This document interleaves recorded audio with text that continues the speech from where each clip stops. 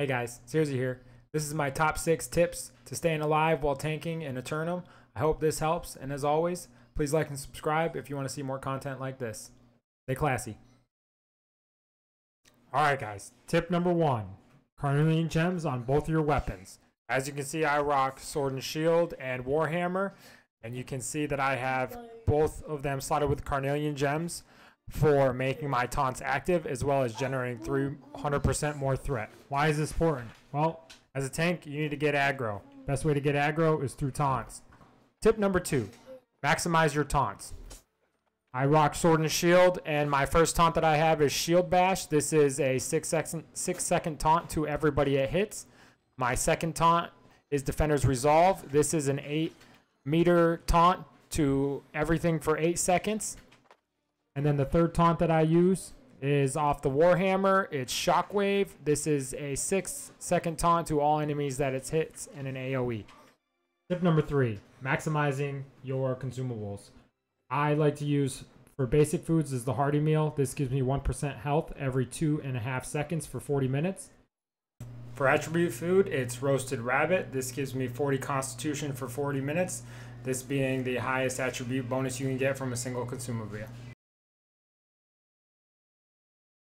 The next consumable is Desert Sunrise. This will give you a reduction in dot damage by 10% for 25 minutes. And then you're going to want to get any coating based on the expedition just to increase your damage output. Tip number 4, maximize your resistance through your armor. I would encourage everybody to use heavy armor when beginning. This allows you to block more attacks and take more damage due to having a high physical and elemental resistance. Aiming for 2,000 in each category is my goal. Tip number 5, Fortifying Shield Rush. It is your friend.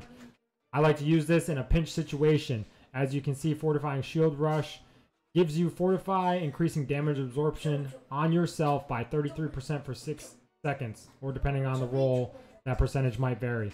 But this is saved my butt more times than I can count. I would encourage you to get this on any shield that you carry. Tip 6, knowing that your taunts are active.